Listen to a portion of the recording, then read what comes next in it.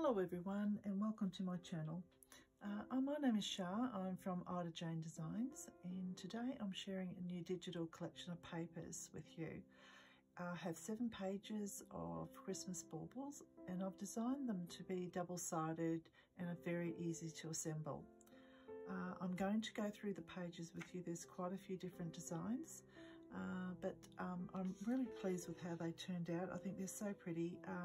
The vintage and antique paper designs on them are so sweet, and I think they would be a really cute addition to any size tree. Some other ideas for these I have are printing them on vellum singly, so when they're on the tree the Christmas lights would shine through. That would be super pretty.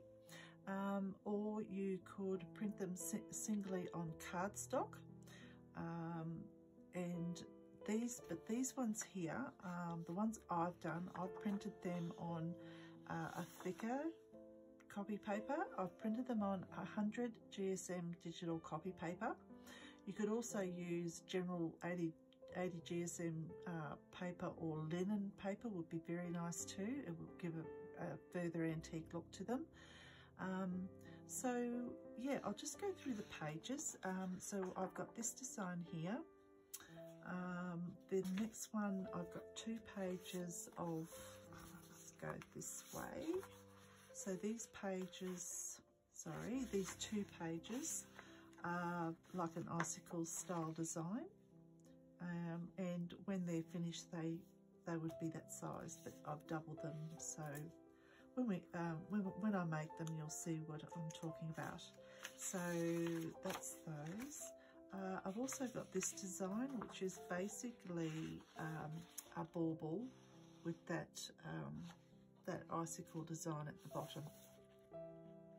I really love these prints on them. I think they're so vintagey looking. And then I've done this shape. I've created this shape, I should say, with some very pretty designs on those also.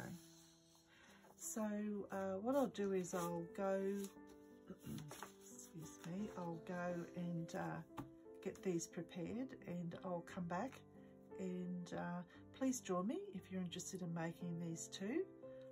So I'll see you soon. I'll be back soon. Bye for now.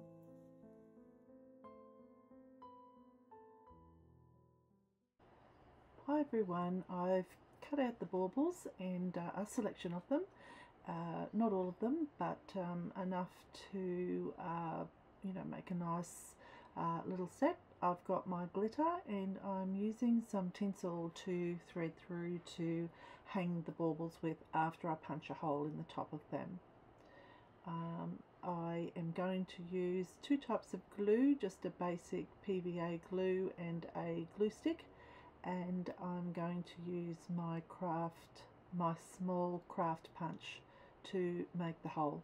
If you want to use a larger one, or attach a eyelet, you would need to use the big chomping machine. I've got a pad there to protect my desktop, and I'll be back after this step.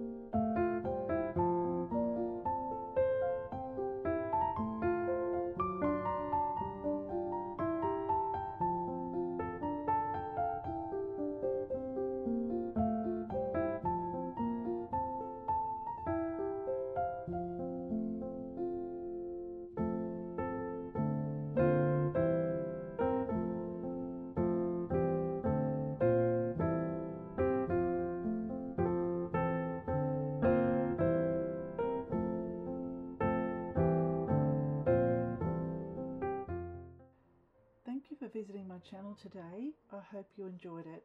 Until the next video, see you then. Bye.